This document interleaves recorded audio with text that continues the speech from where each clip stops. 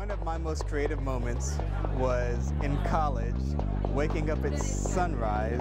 My inspiration is, getting outside and kind of seeing the activity around me, being able to enjoy. Is one of the main things. I'm more creative in the morning than late in the day. Near some water, and I'm walking there and just thinking. It's really great to be able to get out into the city. It's really just getting together with my business partners and I and just start something on a whiteboard. Nature at its best, really, in Richmond. Thank you all so much for being here tonight. I'm just really grateful that you made the time to come out and hear what this amazing and impressive group of people is here to share with us on intellectual property and a lot of what you might need to be considering on the front end of your business development.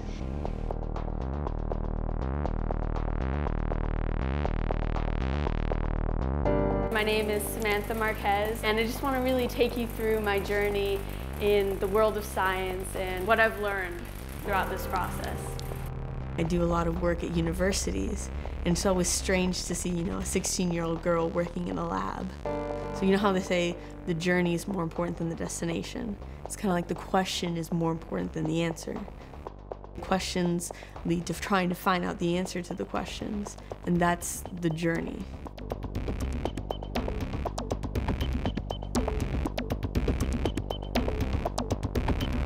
It's clear that Richmond is not accepting who it is today. It's the same thing that provides success for individuals, for businesses, and that is that today is not good enough. I want to move forward, become more accepting of others, ultimately will, I think drive success throughout a community.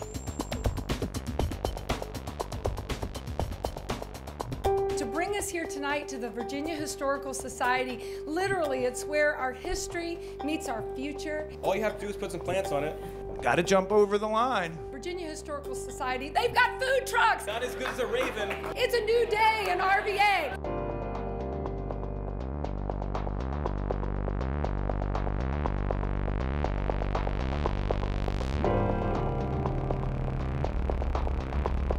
So welcome to Revolution, Innovation, and Change in Richmond.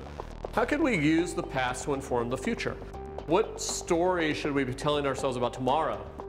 Tonight is really about remapping. What does the history of place and architecture and built structure inform us about Richmond, and what will we do differently? We'll be presenting 3 tourism videos. We're going to look at how we've told our story about ourselves over the last 50 or 70 years. And then we're going to storyboard a new tourism video for a future creative, innovative Richmond. And then we're going to crowdsource that storyboard through social media and invite people to submit 1- and 2-minute YouTube videos. On behalf of the governor, I want to thank everybody here in this audience today, and of course our great panelists, for everything you do to help create jobs, create opportunity right here in Virginia. When we spoke last year at IE, Joey left the crowd with a challenge that what we're doing is bringing the city of Richmond together through a disgusting process of biodiesel. There's a lot of new awesome concepts and new startups around here in the city.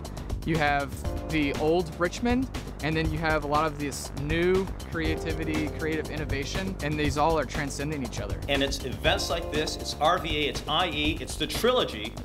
These are all things that can help put innovation and Virginia together in people's minds.